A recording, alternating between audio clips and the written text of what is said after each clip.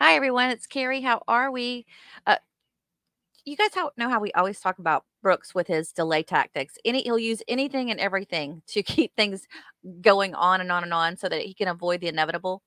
Well, this particular day I found kind of interesting because this was the weather delay.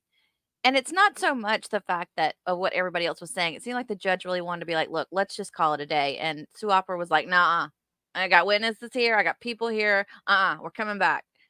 But what was really amusing was Darrell's response because he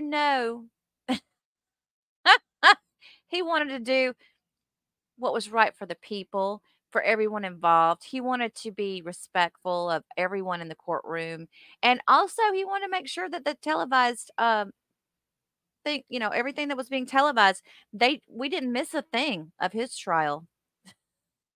What an idiot. Okay, so let's watch this real quick together.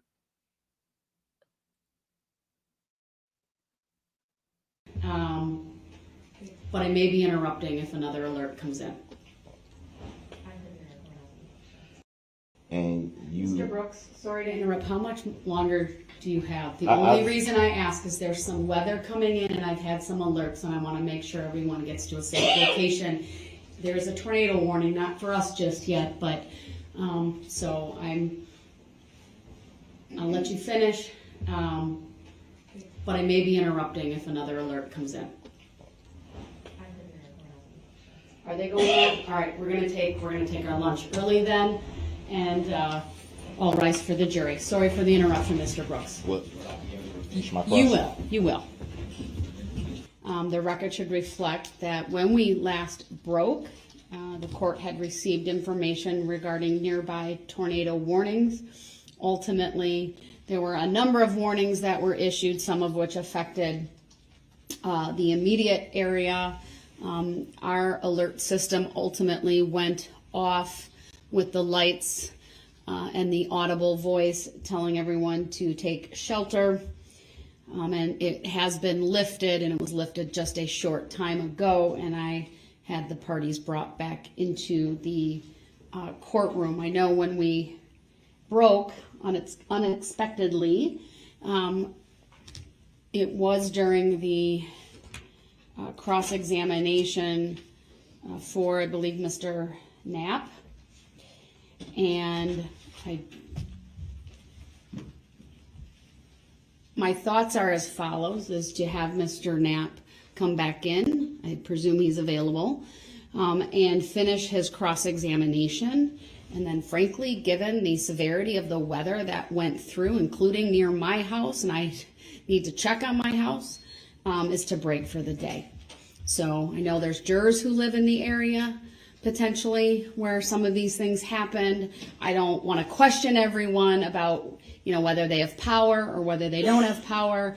I just think given the gravity of this case and the weather system that went through, I want to make sure people are giving their full attention, and I would like to then break for the day and then resume tomorrow morning. So that's my plan, as is my practice, though I will give the parties an opportunity to indicate whether they think differently, but that's what I'd like to do. From the state? I understand, and I certainly respect the court's concern for the jurors and their property and their families. It's not just the jurors. Let me just say, obviously there's a lot of folks that are here attending. Just what I was following in terms of the weather, it's pretty widespread. There were things that happened more south of here. There were things that happened north and west of here. There's people from all over, and I just think it would be wise to let everyone break for the day and then, check on their things and make sure that there are things that they don't need to attend to as the case may be. So go ahead. Sorry, I didn't mean to interrupt. Sure, no, and I understand that, Judge. I don't have an argument with that. I just, we obviously have a full slate of witnesses here to go this afternoon. Some have traveled from like the Cudahy area or, some distance, not unavoidable. But my only other suggestion would be to maybe, take an extended break and let people make calls or even go home and check and come back at 3 o'clock or something. If that's a possibility, we could still work for a couple hours yet this afternoon. But whatever the court thinks is best, we certainly will be prepared either way. I certainly would be open to maybe an extended break so that I and others could do exactly what you just say. But I'll hear from you, sir, if you have any position on that. Yeah, I do have a position on that. I agree with your first assessment, Your Honor. Mainly because, too, with severity and weather, that can sometimes mess with equipment being the trial being televised. That can possibly interrupt that. And you never know. Some people that may be key to this matter may not be able to come back after an extended break. There's no way to tell at this point. I do believe it would, on the air, just for cautionary reasons, would be wise to kind of break for the day and then reset tomorrow morning or whenever the court feels it's best.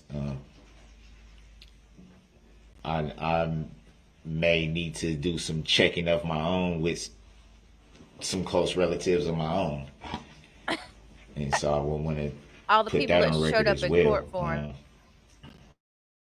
He don't have any friends or family. Thank you. He doesn't have anybody to check in on. He doesn't take care of his children. He's never been a father to them. His baby mamas don't want anything to do with him. His own mother doesn't even come and sit behind him during the trial. But he's going to go check on everybody.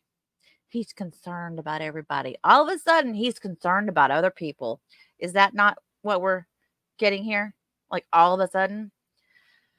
Anyway, I just had to show you this one because I found it amusing as I was getting some of these clips kind of wound down a little bit. So thanks for watching, guys. Have a great day, and I will talk to you soon.